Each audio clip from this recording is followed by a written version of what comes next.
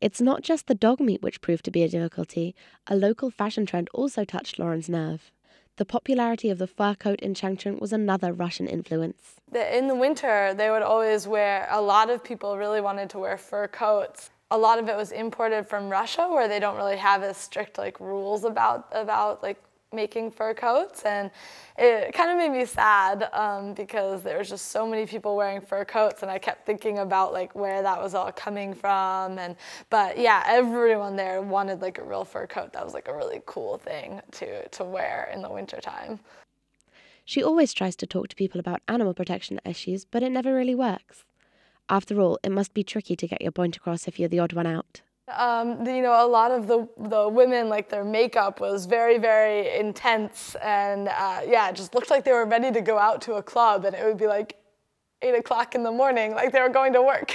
They always would a lot of them make their hair really, really big, kind of like the style back in the 50s and 60s in the US, it would kind of the beehive, it would be really big, or they would crimp it so it was poofed out a lot. They were always trying to get me to do that with my hair too, but I was no, I think I'll stick to my own.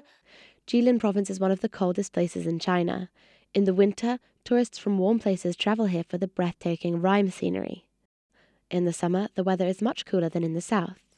Lauren traveled to many places in Jilin province when she worked in Changchun.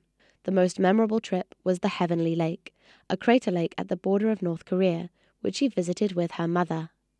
We just felt really lucky because a lot of times when you go, the weather is different on the top of the mountain from the bottom of the mountain. And, there's a famous, they said that one of the leaders of China, every time he went there, he never actually got to see the crater lake because, it can be clear at the bottom of the mountain, and then you go to the top of the mountain and it's all fog. But we were lucky because the day that we went was just absolutely beautiful, and it was clear, light blue crater lake.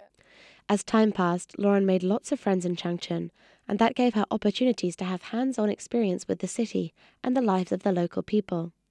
Come back next week for more of Lauren's Changchun experiences.